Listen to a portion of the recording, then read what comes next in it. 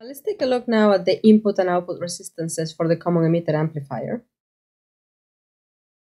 We have input, output resistance.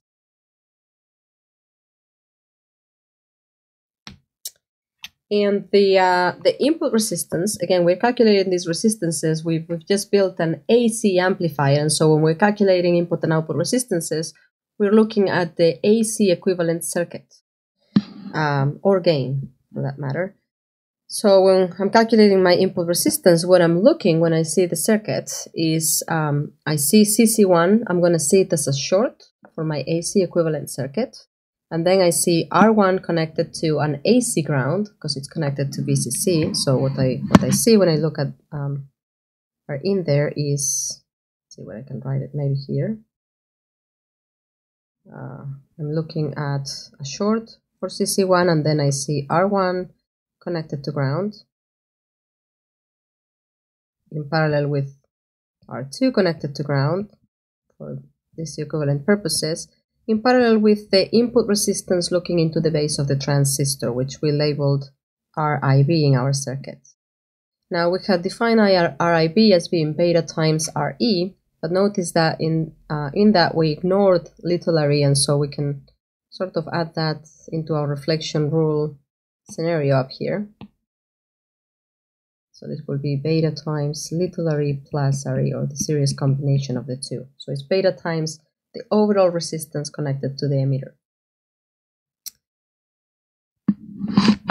And so when I'm looking at the input resistance, which is the resistance looking into that circuit, it's going to be equal to the parallel combination of R1, R2, and RIB.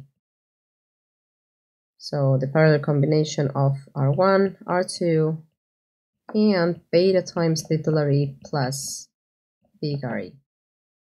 I can substitute my values. R1 is 220K, R2 is 20K. I'm going to skip the units just to make things a little bit more condensed. So 220K in parallel with 20K, in parallel with 100 times little r, we just calculated to be 50 plus, and capital R is 2K. So we can see we have 220K in parallel with 20K in parallel with something in the order of 200K. The parallel combination of the three is going to be approximately equal to R2, since R2 is much smaller than the other two resistances. And so we can approximate this as 20 kilo ohms, or we can say R in is approximately equal to R2.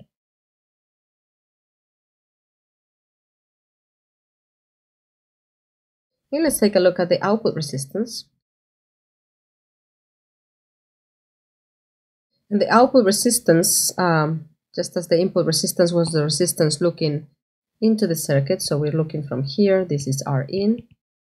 The output resistance will be the resistance seen when you're looking from the output of the circuit towards the circuit, so will be the resistance looking in there, R out.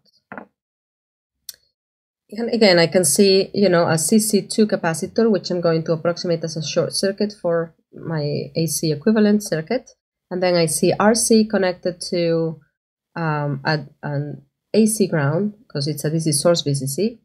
And then I'm looking into the collector of my transistor. And if you remember the hybrid pi model, when I look into the collector of the transistor, I see an ideal current source in parallel with an output resistance, little RO. An ideal current source will have an output resistance of infinity, so it'll be like an open circuit. And so basically what I'm left with is,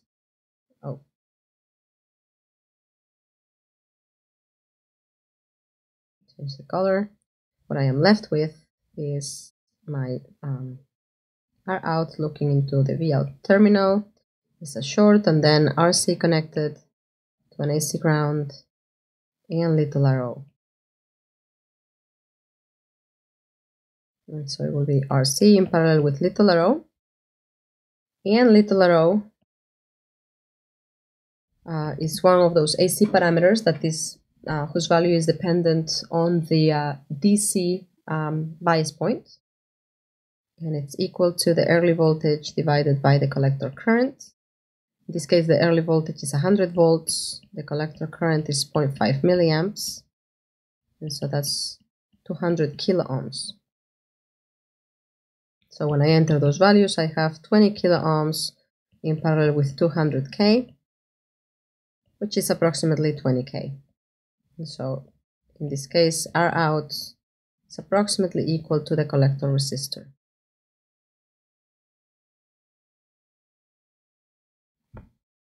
And input and output resistances are going to become important as we use our amplifier and we connect it to other things in our circuit, other stages, a load, etc. It's going to allow us to find out the loading factors between stages and things like that. So it tells us how our amplifier interacts with other stages that we connect to it. Thank you.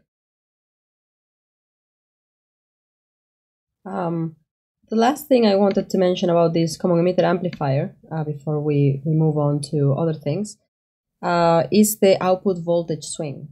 That's going to be an important parameter, an important characteristic for our amplifier because we're trying to use it as a voltage amplifier, and the bigger or the larger the voltage swing that we have, the larger the amplification factor that we can have before the amplifier behaves non-linearly. Again, for a linear amplifier, we want the output to be an amplified version of the input, and so it should have the same shape as the input. If we run into cutoff or saturation, we're going to start seeing clipping effects in our output signal, which is an undesirable nonlinear effect. And so we typically will want to calculate what is our maximum output voltage swing. Trying to fit it all nicely in one page. Now we have that as the output voltage, it may increase or decrease, so it may swing in the positive direction or in the negative direction. If it's swinging in the positive direction, meaning V out increases, and that's due to an increase or a decrease, in IC. So if as IC decreases,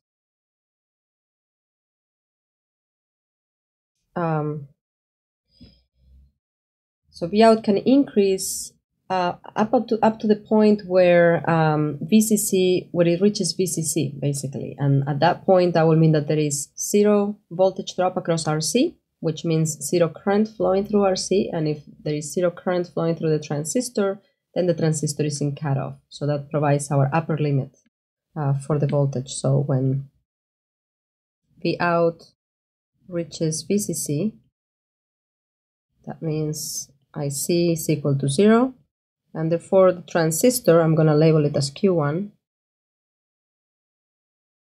Q1 is in cutoff.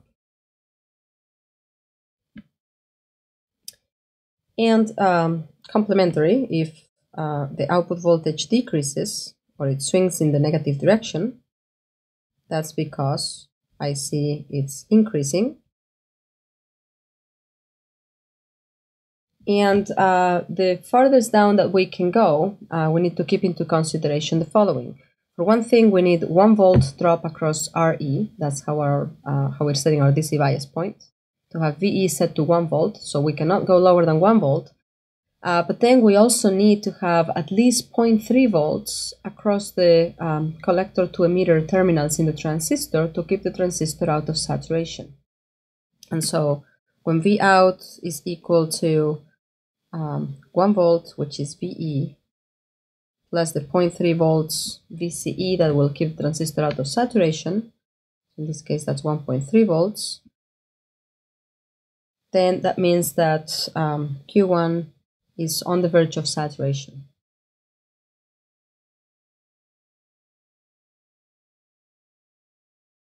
And so basically, these limits between cutoff and saturation dictate how far our voltage swing can go. Our maximum output voltage is going to be VCC before the transistor cuts off, or close to. Our minimum V out is going to be around 1.3 volts. And our nominal or quiescent point V out, we can call it V out sub Q, was actually 10 volts. So we can see that on the positive side, we have all the way from 10 volts to 20 volts, that is VCC. So we have a signal swing of 10 volts. And on the negative side, we can go from 10 volts, that is the DC point, the DCQ point value, all the way to 1.3 volts. And so we only have 8.7 volts of signal swing. Normally, when we're talking about, if we're just describing the amplifier in general and talking about its signal swing, we will go by the worst case scenario. So in this case, we could say the amplifier has a signal swing of 8.7 volts. But again, it's slightly smaller in the negative direction in this case than it is in the positive direction.